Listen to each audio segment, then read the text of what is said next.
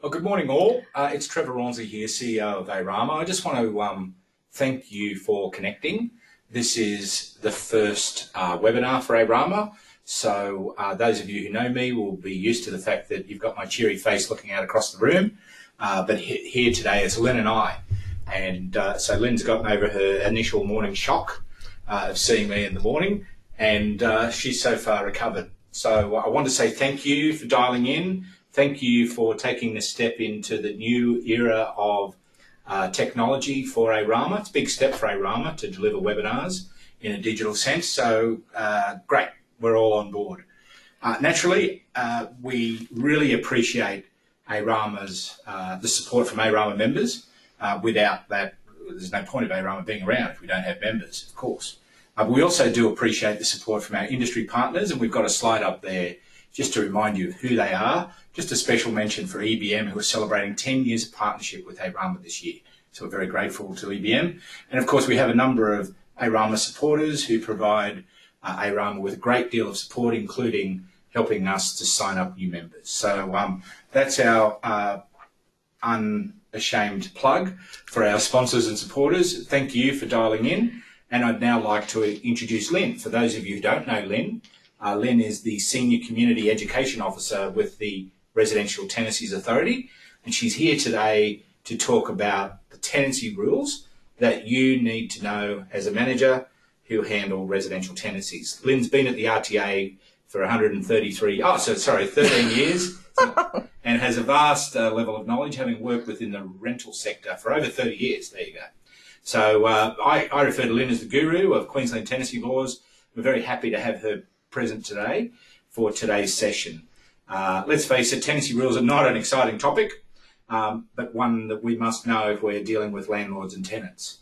The way in which we're going to do this is Lynn's going to launch into a presentation which will feature some slides up on the screen for you. This is all being recorded, so you will be able to refer to this later, but we anticipate that the presentation will go for about 20 to 30 minutes.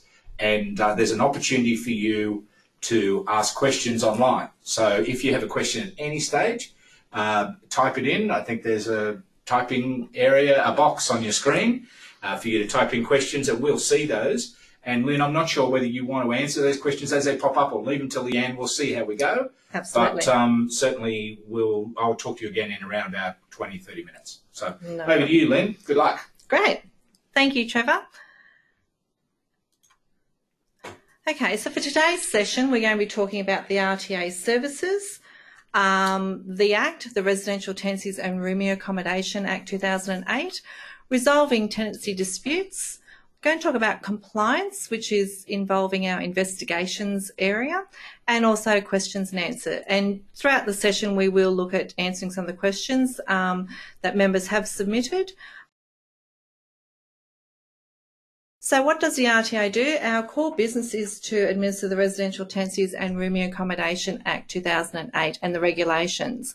We do that by providing tenancy information to all parties involved in a tenancy. We have bond management, dispute resolution, investigations and prosecutions, and we also provide policy and education services as well. Who do we help? We help tenants and residents, lessors or landlords, agents, and that includes yourself, peak industry bodies, community sector groups, and other government agencies. So to give you a bit of an outline in relation to the RTA services, our contact centre is our 1300 366 311 number, and what we do is we provide personalised service via telephone or email to people inquiring about tenancy rules or the tenancy processes. To give you an idea, our call centre on average gets around 1,800 calls per day. We also have bond management, where you can actually lodge and refund bonds online or submit that to the RTA by post. We recommend that if you are going into management rights that you also register for e-services. That way then you can actually have a look on all the bonds that you have listed under your management and be able to manage a few things under the e-services. So please do that. If you're not sure on how to register for e-services, again, contact our call centre and they can step you through the process for that. In relation to a rental bond, the legislation is very clear under section 116 that you do have to pay it to the RTA, and that there is actually penalty provisions attached to this by not lodging a bond or late lodgement. So you need to fill in a lodgement form and submit that to the RTA. You need to do that and lodge the bond within 10 days of receiving the bond. And that's not business days, that is a flat 10 days. So best business practice out there in the sector would be that you choose one day a week where you can actually submit the bonds through to the RTA. Your trust account systems should be able to actually lodge those bonds through or disperse those bonds on a weekly basis as well. The maximum you can charge for a bond is, if it is under $700 per week, it's 4 times the weekly rental amount, and if it's over $700 a week, it is negotiable in relation to what you may charge.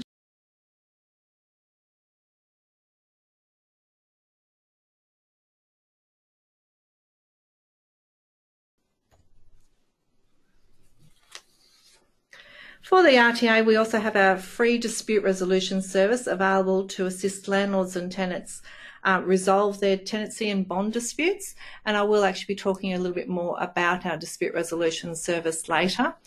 We also have our investigations. So investigations area looks into the breaches of the Act that carry penalty provisions for non-compliance of the Act.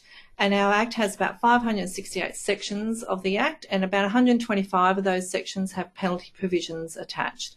The previous slide that I had up, you would see that it was a maximum penalties points of 40 penalty units for not lodging the bond with the RTA. So this is what our investigations area looks into. We also have a policy and stakeholder engagement unit. Our website, you can order forms, publications, and a whole pile of other resources are available on our website. Just to give you an idea on the rental sector, so 34.2% of the properties across Queensland are rented. 71.1% of those properties are in southeast Queensland. And 96.7% of the properties are either houses, flats, or townhouses or units. So to give you an idea, the balance to make it up to 100% would be deemed to be like rooming accommodation, so like purpose-built student accommodation and boarding houses, and also movable dwellings, the permanent rents in caravan parks.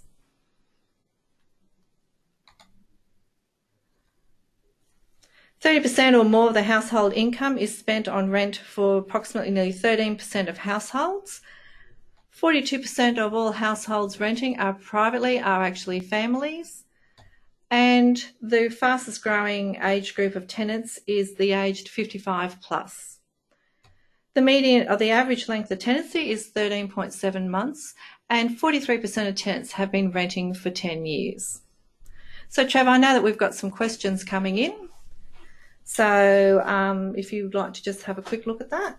Yeah, Lynn, I've got a couple of questions. I actually noticed also somebody said they can't hear us. I wasn't sure if that was can't hear me. It's all good. Okay. So question here, Lynn. RTA has been very helpful. It's a long question. RTA has been very helpful when you phone them. There's a person on the other end of the phone. Can you share with me what are the main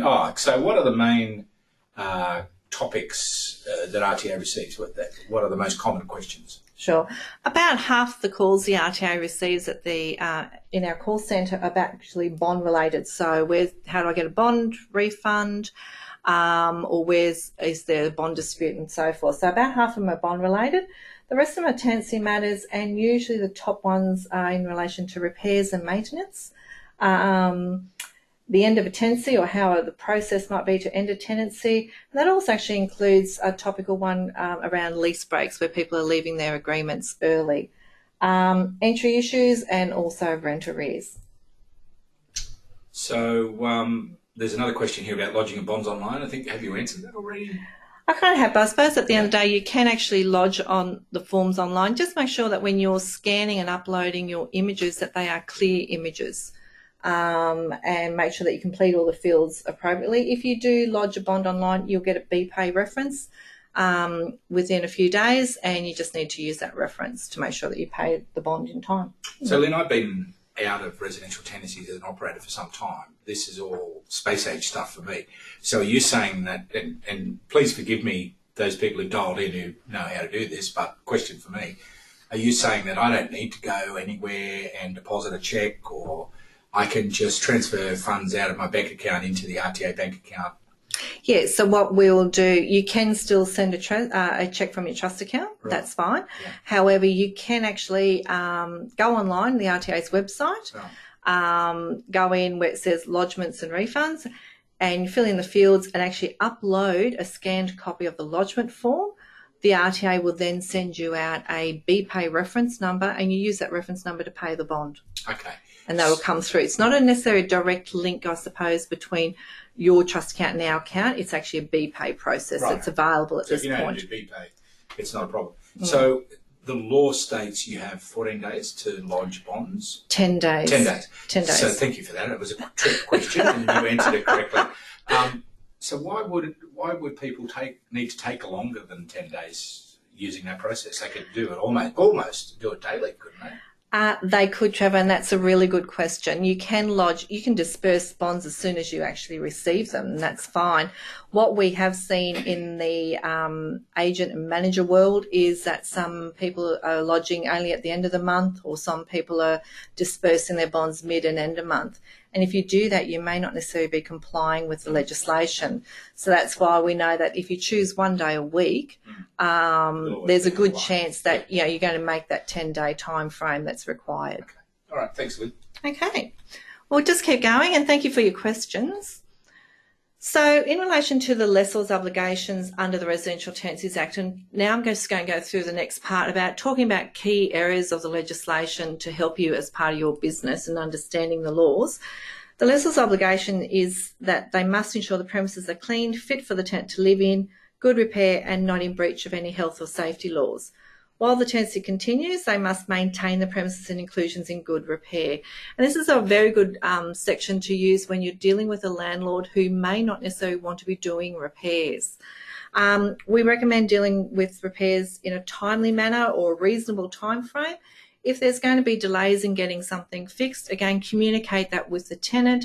Make sure that they're aware that things are actually being addressed and not being kept in the dark in that regard. Noise issues, and Trevor, tell me if I'm right with this, that there's always 4 Ps, parties, pets, parkings and personalities, or is it more than 4? Passive smoking. So that's 5 Ps. Mm-hmm. So one of the Ps would be in relation to the Ps for parties, and that would be the noise issues that we have. So under Section 184B and C, the tenant must not cause a nuisance by the use of the premises or interfere with reasonable peace, comfort or privacy of a neighbour. So this is where if someone is having parties or loud music, this is a section where they would be breaching. The condition of the property is that the tenant must keep the premises and inclusions clean, having regard to the condition at the start of the tenancy. That's one part of Section 188. It then continues on to the end part where it says at the end of the tenancy, the tenant must leave the premises and inclusions as far as possible in the same condition they were in at the start of the tenancy, fair wear and tear accepted. And this is a situation where you might find tenants come to you at the end of the tenancy and say to you, oh, but Trevor, I left it in better condition than what it was when I moved in. And that's quite a common thing that we actually also hear at the RTA in our call centre and in our dispute area as well. So it's really important that you have a thoroughly completed entry condition report and an exit condition report, and we recommend also taking photos because let's face it, if this matter progresses and it comes through dispute resolution, it's not resolved and it goes off to the tribunal, you're trying to claim some cleaning or some repairs for damages, you need to have all that evidence, and how you do that is that documentation and those photos. So again, really, really important section of the Act, and again, those reports to be completed and those photos. With body corporate bylaws, they do form part of the tenancy agreement. And on the tenancy agreement, you'll see under item 16, are there any body corporate bylaws applicable? And also, has the tenant been given a copy of the relevant bylaws? So section 69 of the Act says that the lessor or lessor's agent must give a copy of the relevant bylaws. And the tenant needs to actually comply with those bylaws as they do form part of the tenancy agreement.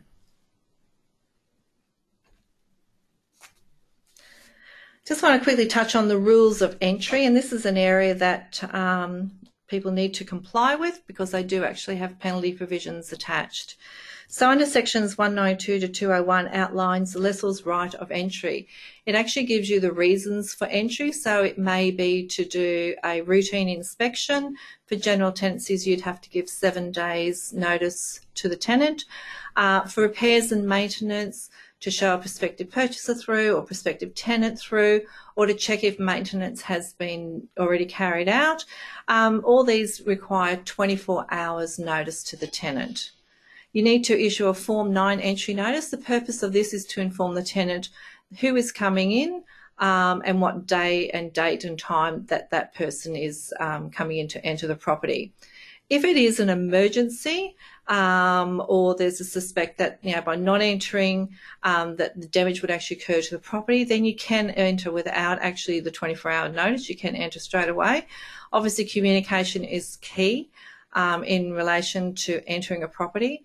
If you are to enter for a routine inspection and you have a tenant that might say to you, no, you cannot come in, then it may be a case of asking a series of questions as to why. If you have followed the rules and issued the correct notice and complied with the legislation, you are entitled to enter. However, if you do have a tenant standing there saying you cannot come in, it may be because they have a sick person inside or that they might need to negotiate another date or time. So again, going down that path of actually communicating with the tenant is ideal. But as I said, if you have followed the rules, then you do actually have a right to enter.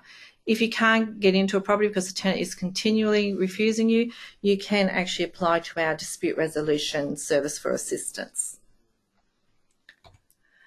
Just quickly on the compliance side of entry, under section 202, it does state that unlawful entry of premises, that you cannot contravene the rules of entry, and if you do, there's a penalty unit of 120.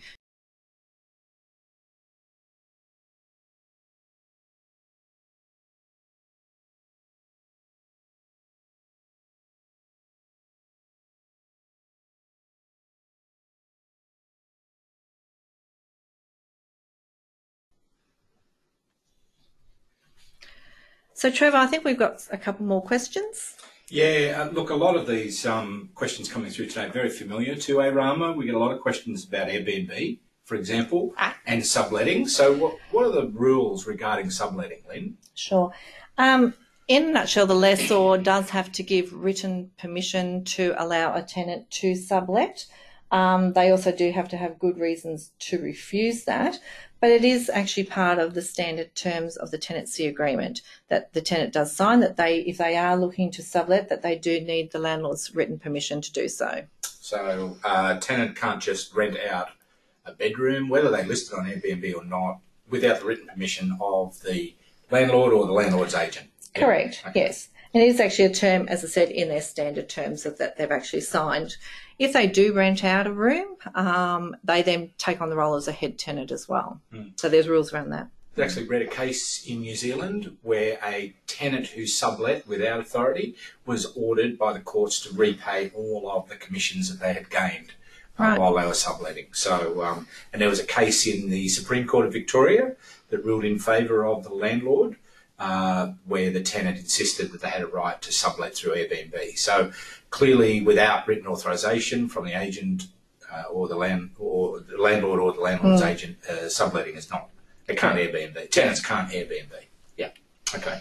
Another quick question about water charging, which comes up all the time. We've got a section on the ARAMA website as well on water charging. So what can't you charge a tenant? Okay, in relation to water charging? So you can charge water consumption. However, the Act states that the property has to be individually metered. It does have to be water efficient, and also that the agreement does state, the tenancy agreement does state that the tenant will pay for water consumption. It is the consumption part only. It is not all the services charges. If it's not individually metered, that's where probably a lot of the complexes may have some issues. If it's not individually metered, then they cannot be charging. It's going to be a landlord to actually be covering those sort of costs. Yeah. Okay. Thank you. I've got another. You want me to do some more? Yes. There's a couple more sitting up there. So when a tenant breaches a bylaw, I know you covered bylaws before, but does the body corporate get involved? So what involvement does the body corporate have in terms of a bylaw breach for a tenant? Sure. If a tenant has breached the agreement, breached a bylaw, then they breach their tenancy agreement and you can follow the Form 11 Notice to Remedy Breach process. That's available to you under our laws. A contravention notice is not with the RTA, but it is under the Body Corporate and Community Management Act. So rules would apply there. I would believe that it's not necessarily the on-site manager that's actually issuing those contravention notices. It's body corporate manager that would actually be involved in doing that. I suppose I'm not sure the timeframes that may be a little bit longer process. However, you do actually have the RTA's process that if they do breach a bylaw, say hypothetically here, it's noise issues. And then you can actually give them 7 days to rectify the breach under our laws. Okay, so let me just put that into plain speak. A breach of the, sorry, I didn't mean it like that. A breach of the bylaws Yes. is a breach of the tenancy agreement. Correct. Okay, so you as an agent for a landlord can effect a breach of the tenancy agreement because they breached the bylaw, and that bylaw breach might have been repeatedly parking in visitors' parking spaces or smoking in areas where you're not meant to smoke. Yeah, partying by the pool. It's not a question that's popped up here yet, but smoking, can you restrict smoking in a tenancy? Yes, so I know that special terms is something that always pops up. You could actually put a special term in relation to smoking outside the unit and outside the lot and everything like that. That's outside okay. The what? Outside your unit. Oh, you mean requiring them to smoke outside? So restricting smoking from inside. Because under the BCCM Act, you can't restrict smoking in the common area under the current laws. But under the Tenancy Act, you can. If you are putting that as a special term and there's nothing saying that you couldn't put that they can't smoke inside the lot, inside the unit, you could still put something like that in. Okay, so if you want to stop smoking inside the lot, you need the approval of your lot owner, first of all, in writing, and you need to put it as a special condition. Right? Yeah. What about, so that's smoking, very clear, under the Act, can't ban smoking at the moment. What about pets, though? Can you ban pets? Can we get rid of animals out of tenancies? Good question, By the way, Trevor. I am a pet lover. I've got 2 fluffy white dogs, but if you didn't want pets in tenancy units, can you? You can. It is actually the landlord's right to actually either agree or disagree in relation to having a pet. And what you need to do is be very specific on your tenancy agreement. And it's on the, I think it's the second page of the agreement where it says, are pets allowed, yes or no? It also then further goes down and says, if yes, then put the type of pet that's there. Again, this is an individual situation, whether the owner is allowing a pet or not. But keep in mind, if you are allowing a pet, my advice would be to be very specific about not just say it's one cat or one dog, but to actually be specific about the type of animal that it is, right down to the fact of saying that it's a Chihuahua named Trevor. Thanks for that, Lynn. I bet you its bark is worse than its bite. So just to clear up the whole passive smoking and pets thing, which are 2 of the P's, you can through the Act, Residential Tenancies Remedy Accommodation Act, prohibit pets entirely and prohibit smoking entirely, providing that's the will of the landlord, and it's advisable to put those into special conditions at the commencement of a lease. Yeah, and as I said, there is a part for pets on the lease whether pets are approved or not, so that easily gets that part solved. In relation to the smoking, you can put a special term in. As with all special terms, just make sure that it doesn't contravene the Residential Tenancies Act. Okay. So, and I know that there's always more questions coming in about special terms, which we will get to shortly. we'll get that. So I'll just keep going for a moment in relation to resolving disputes. I know that we've got a question, thank you, in relation to water. So again, it really comes down to it must be individually metered. And that you must also make sure that the tenancy agreement states that the person does pay the water on the agreement. Okay, so I'll just go and start talking about resolving disputes. We start as like a three-step process. So the first part is self-resolution. We want you to communicate. You're actually, as managers of being on-site managers, you are living on site. You're probably building relationships and can communicate quite easily with the tenants that you have on site. So we ask that you talk, communicate, share evidence, stick to the facts, and negotiate if need be. So try and all those skills to actually try and resolve the matter yourselves. If you cannot resolve it, the next step is dispute resolution, and I'll talk about our dispute process shortly. And then again, if it's still not resolved, your next option is to go to the tribunal, which is QCAT, Queensland Civil and Administration Tribunal. There's urgent and non-urgent matters under the Act. So if it's an urgent matter, usually that is if you're probably trying to end a tenancy, seeking a termination order, a warrant of possession, or anything outlined under Section 415 of the Act, then it's a straight go to QCAT. You don't need to come through dispute resolution. Any other matter, and it's usually either bond or money related matters or to get something fixed, can actually come through our dispute resolution first. It's a non-urgent matter before progressing off to the tribunal. So the types of common disputes we receive, about half of our disputes, and last financial year the RTA received about 27,000 disputes. Half of them are about bond matters, so where someone is actually disputing a bond claim. We also have compensation, so excess of the bond amount, so you're claiming the bond plus you're looking for more money and need to get that notice of unresolved dispute to go off to the tribunal. Non-lodgement of bond. So again, this is an offence under the Act, but sometimes we are receiving disputes where the bond has not actually reached the RTA. That would also go into our investigations area, but the tenant would also have to go through disputes to get a notice to actually proceed to the tribunal. Repairs and maintenance, ending a tenancy, rent arrears and entry. It's interesting, a lot of the disputes that we receive are very similar to the types of inquiries we receive at the RTA as well. So when you come through the RTA, the first thing we will do is an intake process to check the dispute resolution form and assess it. If it is suitable to go through to a telephone conference, we will then make that decision and book in a time for you. If the matter is unsuitable, and a lot of times we find that people will not participate in a telephone conference or participate in the process, or the matter is not a matter that is actually compliant with our legislation, then if that be the case, we would close that or issue a notice of unresolved dispute. We do have on our website all matters that are deemed to be unsuitable, and that's all listed as a requirement. So with the conciliation process, the first part would be that we would have a telephone conference. The parties to the dispute actually own the dispute outcome. The conciliator is impartial, so they're not there to take sides nor make decisions. They may share information with you, making sure that each side understands what the dispute is about, but they're not there to make decisions.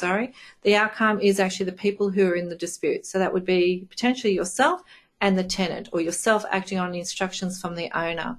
It is a confidential and voluntary process. So as I said before, as part of the intake, if someone does not want to participate in the conciliation process, we can't force them to do that, and that means that we would actually have to close down the file. But as I said, it is voluntary, and we would highly encourage people to participate in our conciliation process. Look, we've got some more questions there, Lynn. Are we running into, how are we going for time now? I think we're going good, Trevor. Okay, let's keep going. Fire a few more questions. So the elephant in the room right now is a case that was recently prosecuted through the courts by the RTA regarding special terms, and we talked about special terms a little bit before. So we're starting to see cases where RTA are becoming more investigative, if that's the word. So Yes. tell us what's going on there. Okay, Yeah. so I will talk a little bit more on compliance in a moment. However, but let's just talk about the special term. There is a couple of recent cases, you're correct, where we have prosecuted a large agency in Brisbane and also an agency up North Queensland.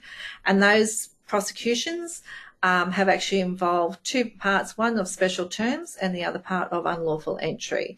For members of ARAMA who are listening today or in the future, you can actually find those articles on our website under newsroom, and I would recommend actually having a read of those particular outcomes. With special terms, the main thing is to understand that someone can actually, a party to the contract can actually draft a special term. So that's either the landlord or a tenant. And it's really making sure that if you are drafting a special term, that you're not contravening outside the legislation. And under Section 53 is contracting outside the Act, you can't do. It's prohibited. So people are putting special terms in that are a breach of the legislation. And one of the big ones is about carpet cleaning. And with carpet cleaning, all you can do is if the carpets were steam cleaned at the start, you can ask them to steam clean at the end. Put all your evidence in your entry condition report as to what that standard is, your receipts, your photos, and write on your entry condition report what that is. If you have a special term on your tenancy agreement, and I'm going to be very clear on this, if you have one that says the tenant must have the carpets professionally cleaned and must use ABC carpet cleaning, then you are in breach of the legislation. And where this also comes into, if you have a special term that says you must have the premises professionally cleaned at the end, you must have blinds professionally cleaned. If you have those sort of requirements where you're asking a tenant to purchase goods and services, which is a breach of Section 171, then you are breaching the legislation. Let me clear this up. If I require a tenant to professionally steam clean their carpets on completion of the lease, that's a breach of the Act. Correct. Good question, Trevor. So at the end of the day, if they were steam clean at the start, they need to be steam clean. The tenant has an obligation under Section 1884, return the property back same condition, less fair wear and tear. How they are doing that is up to them.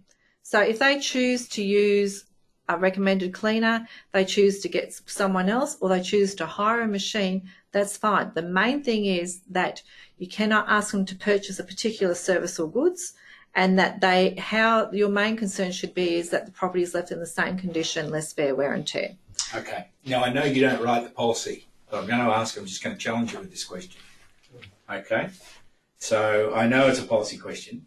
If I say you must use my steam cleaning services as a condition of your exit, it's pretty clear that's a breach of the Act. You can't force someone to take your services. Correct. If I say you must use a recognised professional steam cleaning company in order to clean those carpets, I'm hearing that that's also a breach of the Act, and I kind of get it. But to be able to say to a tenant that these carpets have been steam cleaned prior to your entry, and here is the receipt, and here's the evidence, and they must be returned in the same condition, which necessitates steam cleaning, then they could do it themselves, as long as they can show evidence that the carpets have been steam cleaned and returned in the same condition, less fair wear and tear. Absolutely. So that's not a breach. Yeah. Okay. So I think where the main thing comes into, again, going back to return the property as the same condition, your very detailed entry condition report that's going to have that it was professionally cleaned, here's evidence to say that it was, this is the standard. It's about setting that standard. And you can ask the tenant to return the carpets in the same standard as what it was. How they do that is not really your concern. It's about making sure that condition is the same at the end. Just to continue on this, the RTA does have a video that has been recently launched. It's on the RTA's website. At the end of today's recording, we will actually include that video, and it does talk about special terms, and particularly in relation to compliance and particularly in relation to carpet cleaning. Excellent. Thank you. So, great question, Trevor, and it's always, as you said, a bit of an elephant in the room at this point in time. I'm a bit conscious of time, so I'll just keep going through. Just to give a information in relation to what is a dispute versus investigation. So with dispute resolution and resolving disputes, it's a tenancy and bond dispute. It's a breach of the terms of the tenancy agreement. And as I said before, if it's not resolved through conciliation, it goes off to QCAT. And that's how you actually go through this process, is completing a Form 16 dispute resolution request form. With investigations, this is actually the alleged breaches of the penalty provisions of the legislation. This is not going to QCAT, this is actually going to the Magistrates Court. And the RTA does proactive and reactive cases in relation to investigations. And to give you an idea, last financial year we did 815 cases of where people have actually complained or done a proactive, or our investigators have done a proactive case. We get sometimes people have rung the call centre, and it may be that the bond's not lodged at the RTA. They then need to obviously let us know that it wasn't lodged. They then can go through our dispute process to claim the money from that side through, but they also can actually do a complaint to the RTA because there was a breach of the Act. We can also get referrals from Office of Fair Trading. So that is actually the government body that deals with the Property Occupations Act, which you would actually be complying with, and all the trust accounting processes as well. Queensland Police Service, and also Queensland Fire and Emergency Services as well. So I understand for this financial year, we are actually probably up about 10 to 20% in relation to the amount of files that we're actually dealing with. So the common types of investigations, the non-lodgement of bond or the late lodgements. So again, if your business practice is to lodge at the end of the month or lodge mid-end of the month, you may not be complying with our Act. So again, change your business practices to make sure you are dispersing the bonds more regularly to meet that 10-day time frame. Unlawful of entry, which I've actually touched on earlier. Unlawful recovery of possession. Under the legislation, there's 7 ways how a tenancy can end, and that is Form 12, a notice to leave is issued, a Form 13, notice of intention to leave, mortgagee in possession, abandonment, mutual agreement, a tribunal order, or death of a sole tenant. That's how the rules state in the legislation how a tenancy can end. Going outside those rules, under Section 353, there are actually penalty provisions in place for that. Contracting outside the legislation in relation to special terms, we've just kind of had that bit of a conversation there, Trevor. But again, as I said, please refer. We have information on our website in relation to special terms, and as I said, a video which will also play at the end of the recorded webinar. Photos used in advertising without written permission. You cannot use tenants' belongings, a photo that contains the tenant's belongings if it actually, for advertising, that has penalty provisions, and also conducting an open house also has penalty provisions. Just on that last point, if they give permission, if you get a permission slip, look, I want to come in, you're leaving, I want to come in, take some photos, can you sign this little thing saying it's okay to take photos while my stuff is here? Is that okay? Absolutely. So this is actually getting that written permission from the tenant to say, yes, come in, I'm fine that you take the photos and that you're going to use that for advertising. As I said, it's all about the tenant's written permission for that. And not having a written agreement or entry condition report also does have penalty units attached to it. So just to give you an idea, the RTA investigation, a complaint, if it is substantiated, we can provide education. So they may sort of just have a conversation with you, bit like probably a slap on the wrist, I think, Trevor. I'd like to call it education. It doesn't have to involve capital punishment. Issue a warning letter, and if that be the case, they may still also monitor things. Issue a penalty infringement notice is what we call a PIN. And this is a little bit probably like a speeding ticket as such. So it's a smaller amount of a penalty that could be it's a small amount in, like compared to what a full prosecution might be, and that you do have, there's some rules in relation to the penalty infringement notice, and we do have information on our website, particularly if you do get issued a penalty infringement notice, or more importantly, if we do commence prosecution.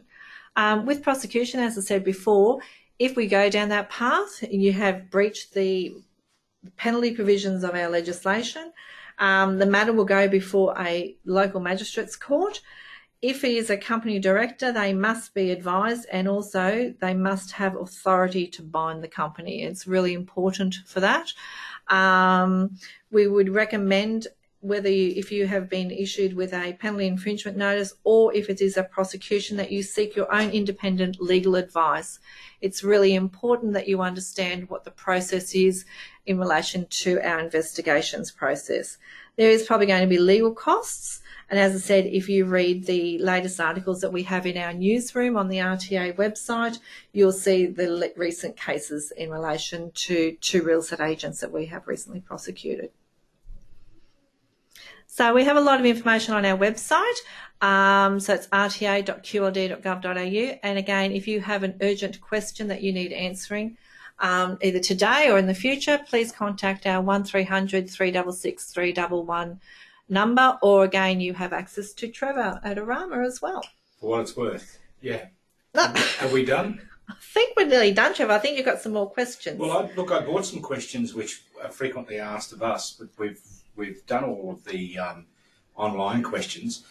So I just want to let people know that we have recorded this webinar. We will be sending out a wrap-up to you, and we'll also be, and a survey to you asking what you thought of this auspicious occasion of webinars to members. But we'll also have this webinar online on our ARAMA website under online education resources. And Lynn, you're going to connect the link to the video that explains special conditions? Absolutely. We will actually, I don't actually have the technical skills, sure, Trevor, however, but we will have someone here that has those skills embed the video about special terms in amongst this recording for you. Yeah.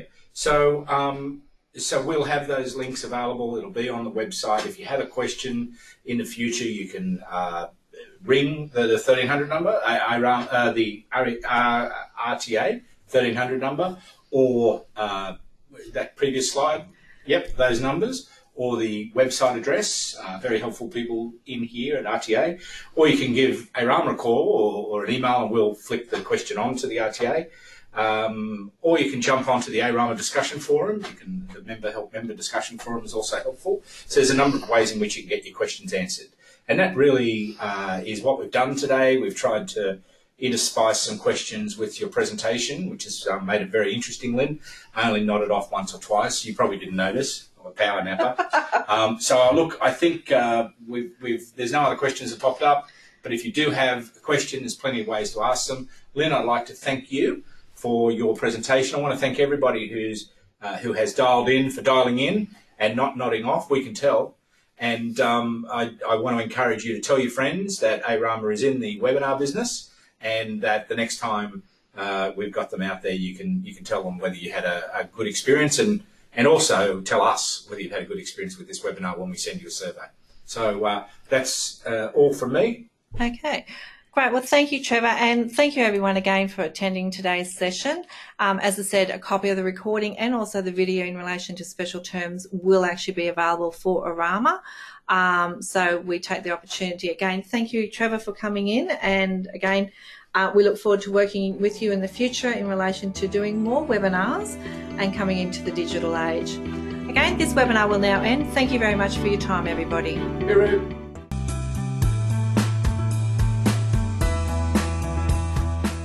Lee is a property manager for a Queensland real estate agency.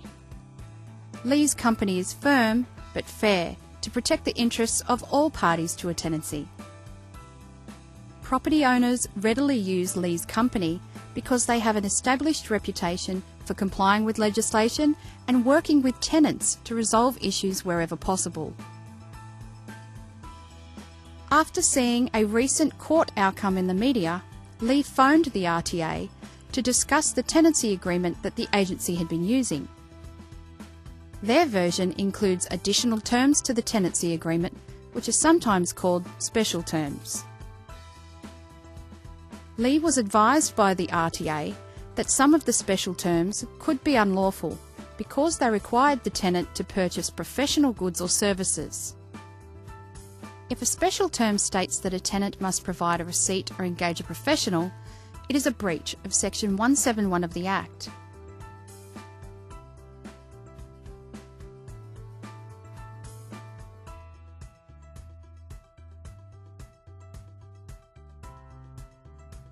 This means that these special terms placed an additional burden on the tenant which was already provided for in the Act, or sought to evade the obligations of the landlord or agent under the Act. Lee was shocked and concerned that the agency might be breaking the law and asked the RTA what would happen. The RTA advised that if a penalty infringement notice was issued, there could be a penalty of $1,200 or more for the agency, while an individual could receive a penalty of more than $250. If the matter was prosecuted in the Magistrates' Court, the penalty for the agency could be more than $12,000 and up to $2,500 for an individual. There were over 200 tenancy agreements in place with these special terms included, and Lee did not want to receive a penalty infringement notice or defend a prosecution in the Magistrates' Court. Lee asked the RTA what should be done. The RTA advised Lee that if the property owner or the managing agency took reasonable steps to remedy the situation, the likelihood of the RTA taking enforcement action would be reduced. Lee could issue a written statement removing the unlawful terms in the existing tenancy agreements, or notify tenants in writing that the special terms would no longer apply, effective immediately. Immediately after getting advice from the RTA, Lee's agency amended the tenancy agreement by removing any unlawful terms. The agency also added information to their vacate packs reminding tenants of Section 188 of the Act, which states, "Tenants must leave the premises and inclusions as far as possible in the same condition they were in at the start of the tenancy, fair wear and tear accepted." At the start of each tenancy, Lee and the tenants complete an entry condition report and attach photos to record the standard and condition of the rental property. Then, at the end of the tenancy, an exit condition report is completed with more photos when the tenants vacate. This helps to protect both the tenant and Lee to avoid disagreements and disputes about the condition of the property when the tenants leave. Importantly, Lee learned that the way in which that same condition, less fair wear and tear, is achieved at the end of the tenancy is entirely up to the tenant. That means that while Lee's agency can provide a list of companies to assist tenants to return carpets and other items to the same standard, tenants will not be obliged to use these companies. 1 year later, a tenant made a complaint to the RTA about unlawful terms provided in the tenancy agreement by Lee's agency. The RTA investigated the matter and sent a letter to Lee asking for a response to the allegations. The RTA was provided with evidence that proved the agency had written to tenants to advise that the terms were unlawful and would not be enforced, reminded tenants of their obligations under the Act when they provided notice to vacate the property, advised the tenant in question that the terms would not be enforced, and had not made a bond claim on these grounds. The RTA decided that the case would not be progressed. The tenant was advised that no penalty or prosecution would be pursued. For more information on special terms, RTA investigations, entry and exit condition reports, please contact the RTA on 1300 366 311 or visit rta.qld.gov.au.